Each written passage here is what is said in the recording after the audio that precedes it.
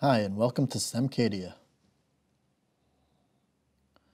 This activity is called Solar Water Heater. In this activity, you'll be using the engineering design process to build a solar water heater and see how big of a temperature change you can get.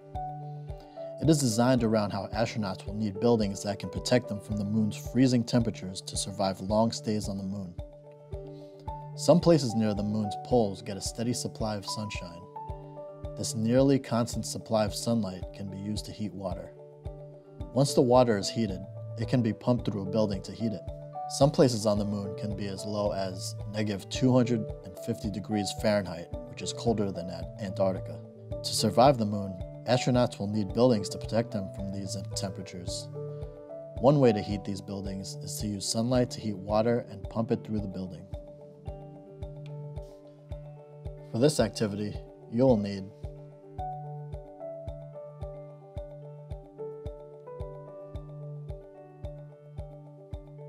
paper cups, clear tubing, a thermometer, some water, and duct tape. First, cut a hole near the bottom of the first cup.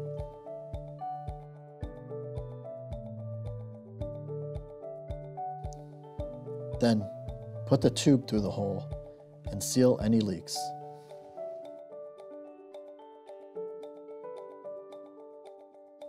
Next, put a sheet of cardboard on a raised surface.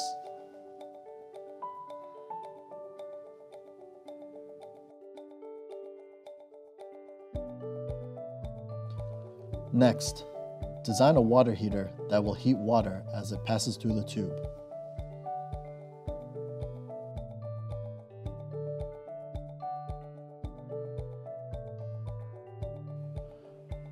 Place the other cup at the end of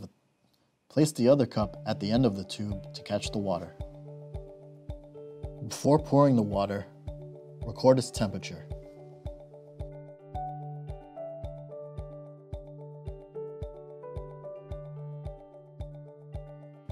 Next, using a lamp or sunlight, heat the water as it goes through the tube.